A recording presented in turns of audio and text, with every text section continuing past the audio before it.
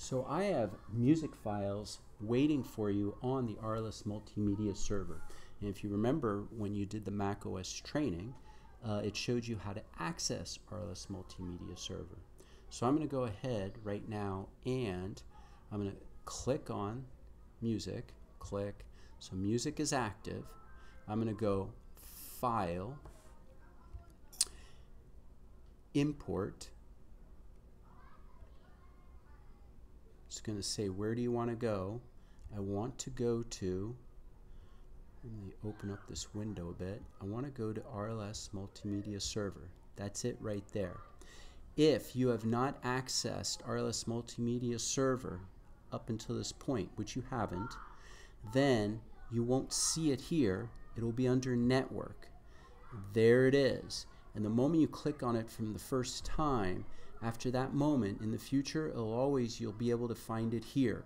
But for the first time, Network, RLS Multimedia Server, there it is again. Don't ask, just click on RLS Multimedia Server, Videotech, and inside of here, I want you to click on Music, and here is the folder of music that I have for you. I'm going to click on Cars. And you know what I'm going to do? You only need a handful of tracks. So I'm going to click on the first one.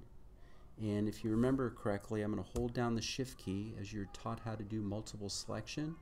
And how about I go ahead and I click on, doesn't matter, 7 tracks, 10 tracks. Click on what you would like, any of the ones you want. And then I'm going to click on Open. And as of now, it's actually importing. Here, that was it. That was that fast. I'm impressed. I'm going to come over here to Songs, and I just imported. Now, the thing I don't want you to be confused in that I have tons of songs, but here they are. See how they're coming in right now?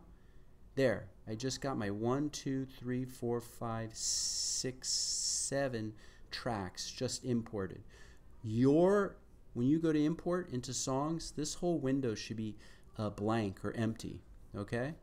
Not mine, because mine, I've been collecting music now for years and sharing them with my students. But here's the 7, just so you see them, that I did just import. Go for it.